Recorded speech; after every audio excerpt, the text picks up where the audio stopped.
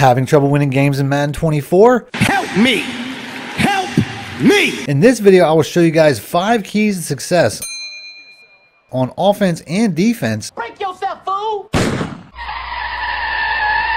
that will win you more games. So if you want to see what I'm doing to get results like this, stick around after the intro.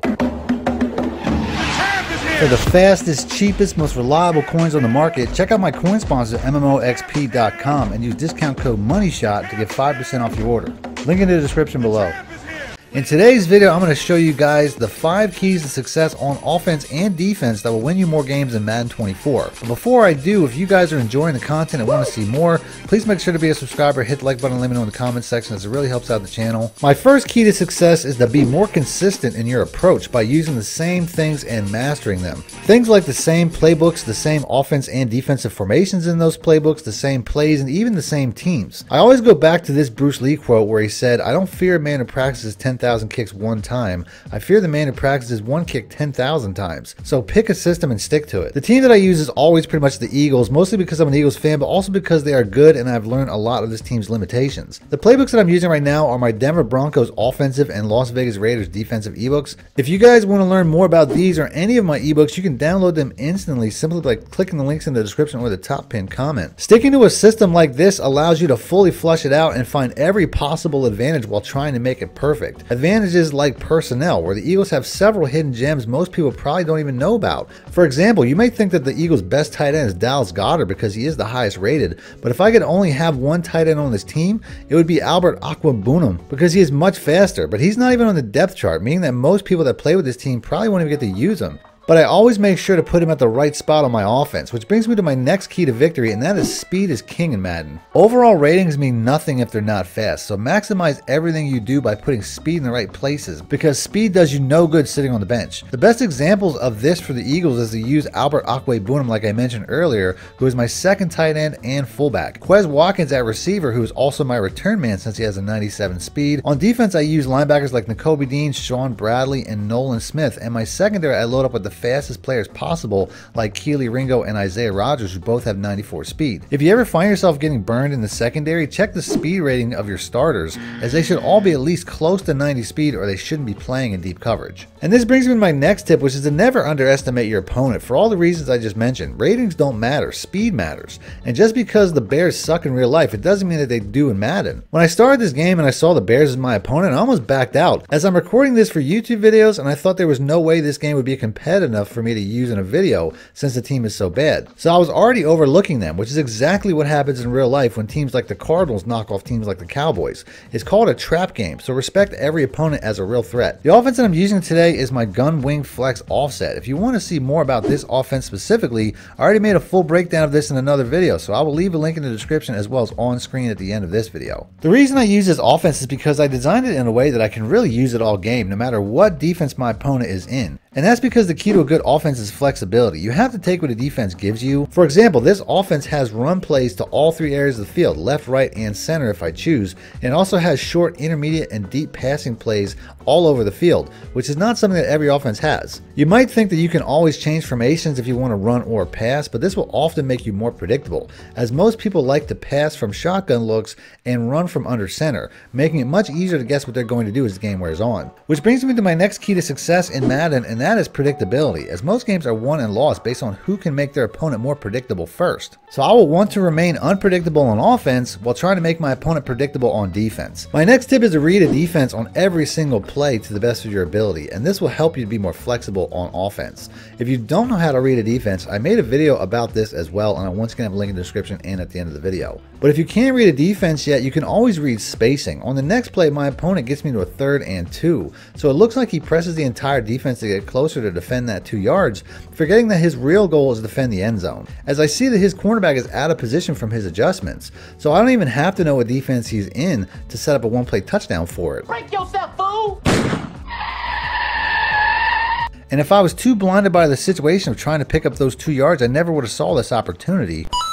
On defense, I'm going to use the exact same system. I'm going to simplify my system by mostly running 1 or 2 defenses the entire game. And I'm going to run the exact same plays every game. I run the exact same coaching adjustments, and I will make the exact same substitutions. If you want to know more about the defense and coaching adjustments that I'm using in this video, I'll once again have a link in the description for more details. On the first couple of plays though, I don't even have time to set these things up, as you only have like 15 seconds to get all these adjustments in before your opponent calls a play. Sometimes I call a timeout, but like I said, I was overlooking this opponent, so I didn't do that. And my opponent breaks off a big run before I even gets to make my substitutions on defense to tie the game. Damn it! I'm using the same offense when I get the ball back, but I read the defense this time and see that my opponents come out in a much smaller formation. So whether I want to run or pass is irrelevant, as I'm going to stay flexible and take what the defense is giving me one more time. Then I'm going to run hurry up to keep him in it and do it again. And now he's trapped in this look, but I still don't want to get predictable, as he closes up the defensive line, letting me know that he is worried about these run plays. Only now he comes out in a much larger and slower defense to stop the run. Psych! So now I'm going to take what the defense gives me and become a passer. A bad accuracy throw cost me a touchdown on the next play to get me into a 4th and 5, but field goals lose games, so I decided to go for it. I want to run double drags, as that'll probably make it the easiest to pick up the first down. But when I come to the line, I see that he's pressing his defense in the short yardage situation once again.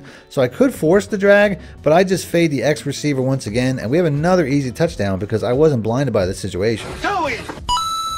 On defense, I finally get to finish my setup by making my defensive substitutions and by putting speed in the right places, because speed is king on both sides of the ball. This box safety here is going to blitz most of the game, so I'll put the fastest cornerback that I have here with the lowest coverage rating in Keely Ringo to chase the quarterback around with his 94 speed.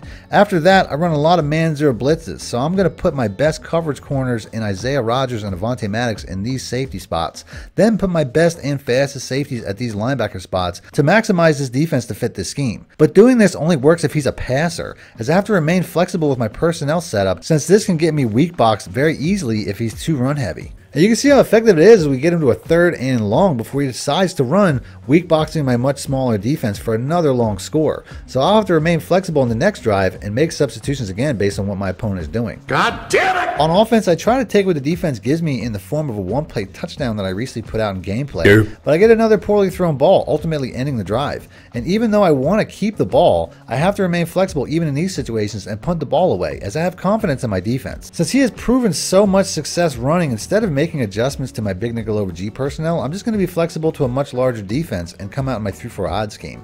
And you can see we're already having much different results, only this time he switches to a passer on the next play, as he's taking what the defense is giving him in the form of a speed advantage against all these linebackers. So once again, I'm going to have to go back to the drawing board on the very next drive. And fuck this guy! Back on offense, the defense that he was using on the last drive was cover 4 match. If you saw my last video about this offense, you might have noticed that the cover 4 gave me a lot of problems because I forgot my own setup against this defense. He might have even seen that video, as he has been running a lot of my defenses throughout this entire game. So after that game, I went back to the lab and realized that this play is a natural cover 4 one-play touchdown with no adjustments at all. And all the adjustments that I was making was just messing that up, as this guy gets completely forgotten in coverage right over the middle of the field. So we take what the defense gives us one more time for an easy touchdown. Fuck you! Back on defense, we are now going to be flexible by switching back and forth from the 3-4 odd to the big nickel over G by letting our opponent decide for us based on what offensive personnel package he comes out in. If he comes out in 3 wide or more, I'm going to run the big nickel over G. If he comes out in 2 tight ends or more, I'm going to come out in the 3-4 odd. This is also why I said it's best to stay in one offense all game, because now he is more predictable based off of the formation that he chooses.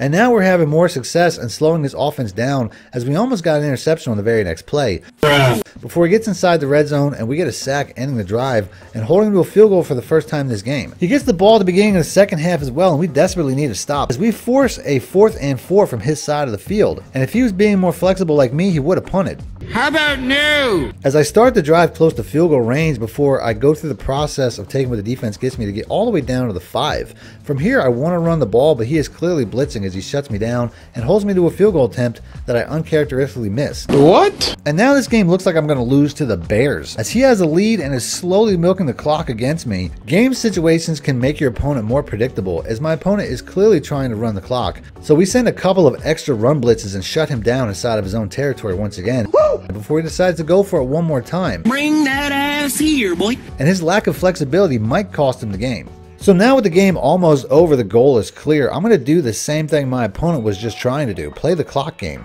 But since he has only seen me run one offense the entire game, I'm going to make my offense even more unpredictable by changing formations entirely to an offense that he hasn't seen yet in a new scheme that I haven't even put out on my channel yet from the iPhone Close. Since I am already in field goal range, I know that a tie is in the bag, but I still want to read the defense and stay unpredictable. And even though he probably knows that I'm going to run, he doesn't know where. So on the first play, I motion across the receiver to set up future plays before running right up the middle. On the next play, I make the same motion for better blocking to the outside, which he never saw coming. He changes his defense on the next play so he can take away those outside run lanes, but he has no second level linebackers, so I'm just going to take what the defense gives me and try to get past that first level where the defense is weakest, which is what I do in the next two plays for the first down. He bulks up big time on the next play to stop that, so I'm going to make a motion on the next play to read the defense once again by watching to see if his cornerback follows this receiver across the field. If he did, there would be nothing out here to stop my stretch run, but since he didn't, it means he's in a zone. So I motion him back, flip the play, and then motion across the receiver one more time to have a blocking advantage on the two receiver side. And now since I ran on every single play and he has run man or cover 4 defense every single time to match, I just have to wait for the clock to click down before calling the double outs,